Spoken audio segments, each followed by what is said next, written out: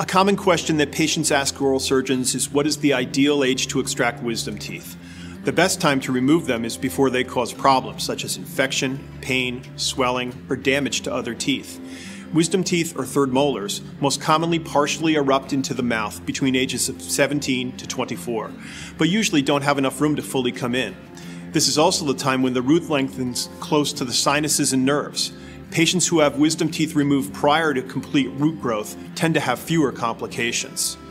Even young teens may need to have wisdom teeth removed due to orthodontic crowding or other pathology.